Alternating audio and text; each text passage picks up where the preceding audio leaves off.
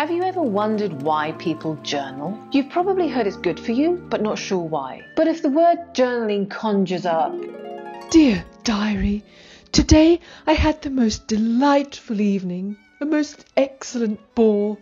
Oh, my dear, I am quite delighted with Mr. Chattingworth. He is so excessively handsome. He is just what a young man ought to be. Sensible, lively, good-humoured, and I never saw such happy manners." then it's understandable that you haven't started. Hello friends and subscriber family, I'm Anise Kizelbash, and today I'm going to share with you 9 surprising benefits of journaling and why it's a powerful tool for personal growth. Let's go! Journaling is a mindful practice.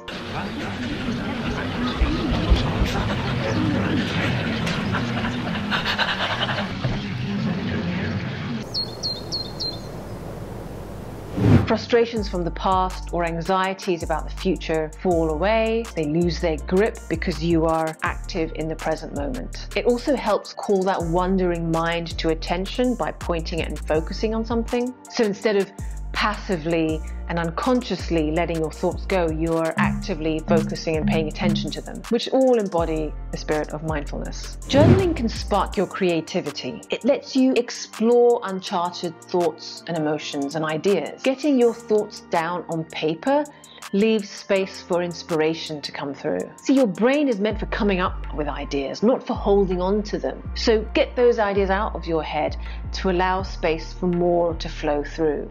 Also, writing on paper helps you examine your ideas from different perspectives. It's more liberating than doing it on an app or a keyboard, where the cursor blinks at you, judging you.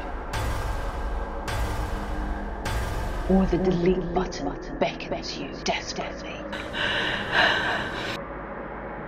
Journaling helps you keep track of your ideas, inspiration, quotes, thoughts, so you can come back to them later. They might be just scribbles here and there, but when you look back at them over a period of time and you connect the dots, it could turn into a powerful idea that you wouldn't see before, but because you have a different perspective, you can see it. And it's also great for brainstorming, ideating, and just letting your mind wander. Journaling strengthens your self-discipline. Setting time aside to write is an act of discipline, and discipline begets discipline. It's like a muscle. The more you practice it, the stronger it gets. And according to Charles Duhigg in his book Power of Habits, when you form a habit in one area of your life, it can have this wonderful contagious effect to spread in other areas of your life. For example, keeping your work area clean. When you do that, you're more likely to keep your bedroom tidy.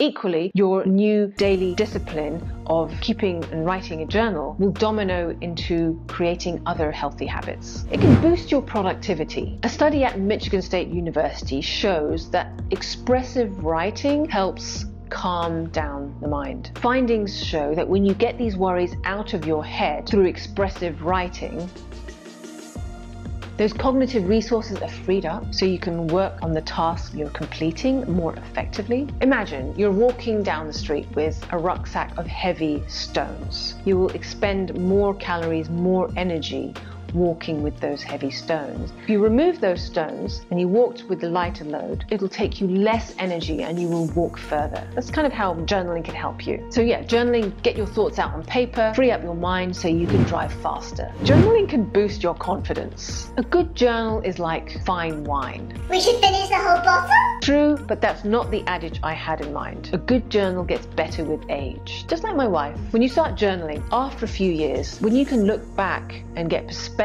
on how far you've come. Today I learned how to pronounce meme. Gives you a tremendous boost of confidence. It also makes you grateful for everything you've had, and you can look back and experience and revisit those joyful moments again. Life is all about the journey, not the destination. Also, writing honestly is a form of self-acceptance. The more you write honestly, the more you accept yourself, and then the more confident you can become about expressing yourself.